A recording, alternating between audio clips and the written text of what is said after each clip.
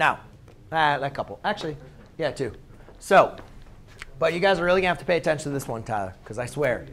This one, so far, ladies and gentlemen, we have been writing proofs, right? And I told you guys to write proofs, you have to understand angle relationships and so forth. And writing proofs, we went over these congruencies, right? So when we were trying to write proofs, we said, all right, if we can prove that we have, so many sides are equal or so many angles are equal, we can prove that the triangles are congruent. And everybody always kept on asking me, when are we going to talk about side-side angle? Because I like to call it angle side-side. Ha, ha, ha, ha, ha. OK, it's out of our system. All right. But does this prove congruency? Is there one like that? All right. Yeah, absolutely. So what we need to do is let's look at what a triangle like that would look like. Since there's side, can there be angle, angle? I'll talk about that in a second as well. So let's look at angle side, side. OK? That's what angle side, side looks like. Did you get those? OK, very good. I know side angle that we're learning. So this is angle side, side. Now, guess what? Angle side, side, unless there's a requirement, does not prove congruency.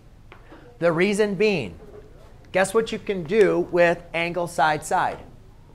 You can treat this as a pivot point, rotate this inward, actually probably a little bit farther, something maybe like that, and I can rewrite this exact same triangle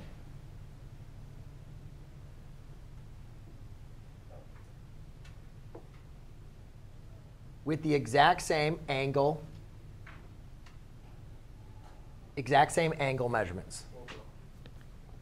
OK, so you guys see what I did? These are both angle, angle, side, right? Angle, side, side. Angle, side, side. The measurements are exactly the same. But what I did is I treated this as a rotation, and I rotated it inward. So now it looks like that, right? So ladies and gentlemen, when you see angle or side, side angle, do not tell me that you can prove congruency with there, unless there's an option. There is always an option. The one option to prove side-side angle is when, I'm sorry, side-side angle, yeah. To prove side-side angle is when we have our angle is a 90-degree angle. All right? So, but we don't call it side-side angle, though. We call it HL. And what HL represents is hypothenuse leg. And what I like about using HL and thinking about it is you have to have a hypotenuse and you have to have a leg. You only have a hypotenuse and a leg in a right triangle, meaning when a triangle contains a right angle. All right? You can't say there's a hypotenuse and a leg here. Well, I guess you could go ahead and look at it. But when you're talking about when you have the hypotenuse and a leg of a right triangle, you can be able to determine that. We got time, right? We got time? Yeah. So please don't use congruency, because you guys will be tested on this. Keith, that's not what I thought you were supposed to be doing.